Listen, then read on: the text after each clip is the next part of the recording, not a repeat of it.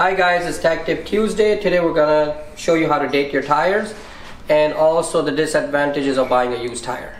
I had a customer who came in and he wanted us to install this used tire on his rim. If you look at the tire, it looks pretty good. I mean, it's still got a lot of tread, but upon closer inspection, you can see it's got a lot of cracks. And when I checked the DOT on it, which is your manufacturing date, it was somewhere around mid-2000.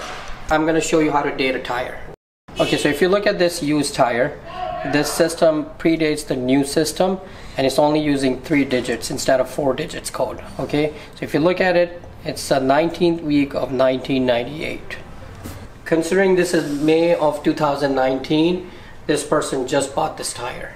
Okay, so when we initially saw this tire, this used tire, we thought it was within 10 years old, but upon further closer inspection, it's over 20 years old. And obviously it's not a good purchase for the customer, and we're not going to install it for him. And I'm going to show you a brand new tire now.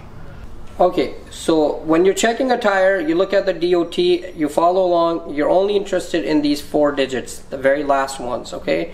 So this one here in this case is 51st week of 2018. So this tire is still good, it's fairly new. Thank you for watching. This is your Tech Tip Tuesday. Again, this is Jawad from All About Imports. Happy motoring.